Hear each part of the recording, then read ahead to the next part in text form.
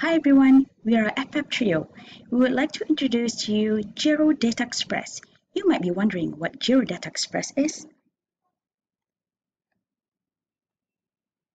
Well, as a start, Giro Data Express comes from the word gerontology, statistical data, and express, so we simplify it as Giro Data Express. The gerontology is a study of aging processes and individuals across the life course. So among the things that gerontologists do is that they study the physical, mental, and social changes in people as they age. They investigate the changes in society resulting from our aging population and utilizes the application of this knowledge to policies and programs. Gerontologists improve the quality of life and promote the well-being of people as they age through research, education, practice, and the application of interdisciplinary knowledge of the aging process and aging population. Next is the statistical data. We utilize open data sources such as Institute of Labor Market Information and Analysis, the LMI Open Data Platform, Statistic Data Warehouse from the Department of Statistics Malaysia, and Data Terbuka Malaysia to get data and information on aging population in Malaysia.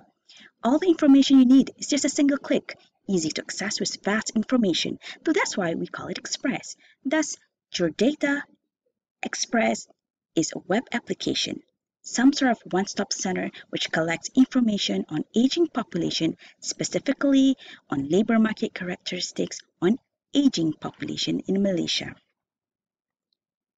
As Malaysia is becoming an aging nation in 2030, it is important that we understand the driving forces of aging population which is affecting the pattern of the future labor market.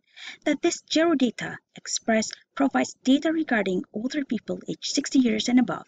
Data is important because from the data analysis, we are able to understand better the problem and making informed decisions from further analysis, research, and study.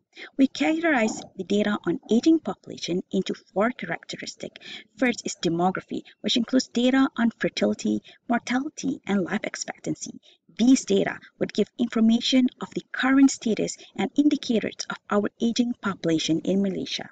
Second is labor market, which gives information on older people's employment, whether they are employed, unemployed, or out of labor market.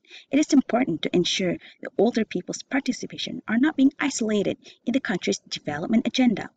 Third is human capital, which specify the information on education status, lifelong learning, as well as migration. These data are useful to ensure older people's productivity in the labor market. And finally, is a socio-economic characteristic where data provided are those related to income, social security, and poverty status. All this information is essential to ensure older people's economic independence in later life.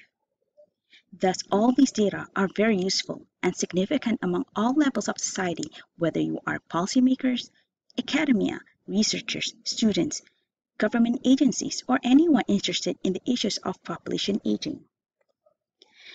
Thanks to Institute of Labor Market Information and Analysis, ILMIA, and the Department of Statistics Malaysia for providing all these useful data to make our future labor market better.